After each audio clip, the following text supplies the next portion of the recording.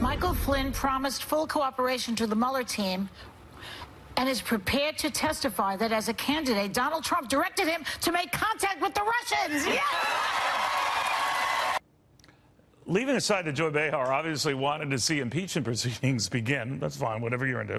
The fact of the matter is it wasn't quite as it was presented initially with the ABC report, making you think that there were these secret conversations going on with the Russians prior to the election. ABC later put out a correction to that, stating, and I quote, Flynn prepared to testify that President-elect Donald Trump directed him to make contact with the Russians during the transition, initially as a way to work together to fight ISIS in Syria, Confidant now says. Now, that's a very big difference, folks. And I only say that because it's after Donald Trump has been elected President of the United States. So, again, it isn't so sinister where you're talking about possible collusion to get him elected President of the United States. It's a big difference. And the joke could be on Joy Behar here, but on many others who were interpreting what happened with the general as a sign that we've got, and they were saying this, Watergate. We might very well have something like that, but we're certainly a long way from that now. So you know our policy here, when we go through this, everyone calm down. Don't make a general statement. Try to tick off both sides. I think we've done that very, very well.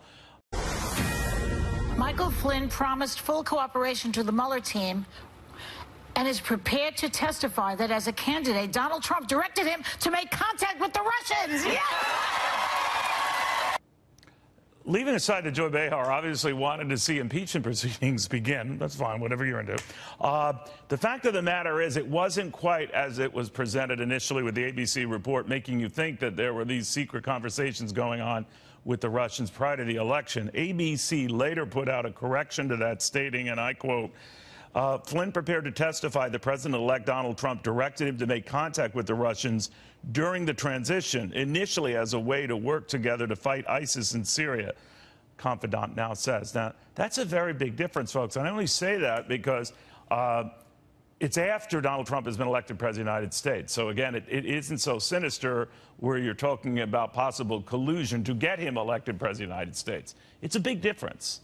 And the joke could be on Joy Behar here, but on many others who were interpreting what happened with the general as a sign that we've got, and they were saying this, Watergate. We might very well have something like that, but we're certainly a long way from that now. So you know our policy here, when we go through this, everyone calm down. Don't make a general statement. Try to tick off both sides. I think we've done that very, very well.